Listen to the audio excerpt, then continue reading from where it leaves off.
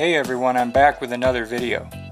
In my experimenting with homemade butane stoves, I wanted a way to refill these camp stove butane tanks to save money, because I burn a lot of it. These camp stove butane tanks are expensive, as most of you know, around $5 for the small ones and $7 or more for the larger ones. These other type canisters can be found for about $1.25 if you know where to look, and is a source for savings in their own right if you have a stove that uses them, as I have seen this type of canister go for about $5 each as well.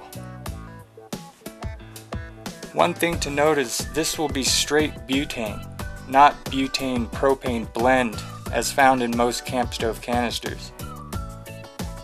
For burner testing and summer use, this is not an issue, and for the purpose of refilling, this is a positive attribute because the disposable tank will not be subjected to the elevated pressure propane brings. One more thing, I covered this briefly in an earlier video, but I wanted this subject to have its own video to make this information easier to find.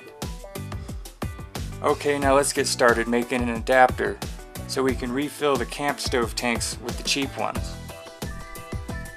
Step 1 is to disassemble an empty disposable lighter. It needs to be the type with an adjustable flame, as a non-adjustable Bic lighter does not have the component we need. This white plastic piece is what we're after. You can see this plastic piece fits perfectly on the stem of the butane cartridge.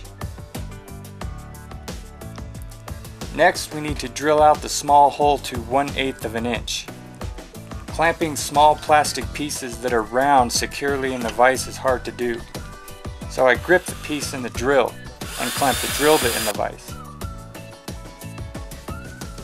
Now we need some 1/8 stainless steel tube, which I got at Ace Hardware. 1/8 brass tube might also work, but I wanted the extra strength of the stainless. I cut a length about 3/4 of an inch long. It can be longer, but not much shorter than that. I file a notch into the end, making starting the hacksaw cut easier. This cut in the end is to allow liquid to pass, while the probe is forced against the plastic valve pin inside the camp stove butane tank.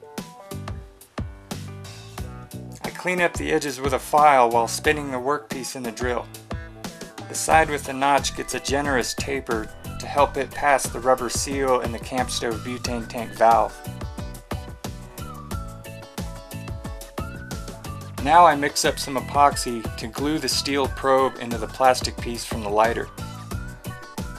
Insert the probe, notch side out, into the plastic piece about 1/8 of an inch. A generous bead is added here because the piece will see firm downward force. Now follow your manufacturer's recommendations for curing time before putting the part to use. While we wait, let's put these empty tanks in the freezer.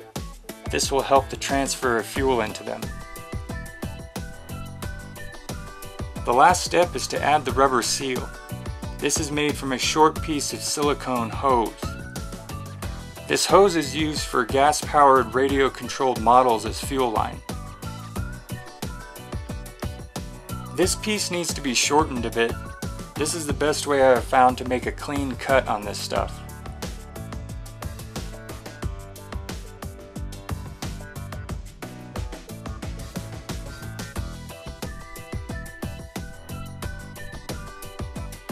You can see it has left a nice clean square edge to the hose. This is important because this will be squeezed against the face of the valve to make a seal. Here you can see the adapter as it would be used. I don't hear any leaking, so this adapter is finished. Now let's refill some tanks. This one states a 7 3/4 ounce or 220 gram capacity. Weighing the empty tank tells us our tare weight. The refill probe is inserted firmly into the tank valve. The refill cartridge placed on top and pressed down with firm pressure. You can hear the liquid transferring into the bottom tank. After the first use, the probe will stick onto the stem of the refill can. I chose to just leave it on there after that. Weighing the tank after refilling shows I overshot my mark a bit.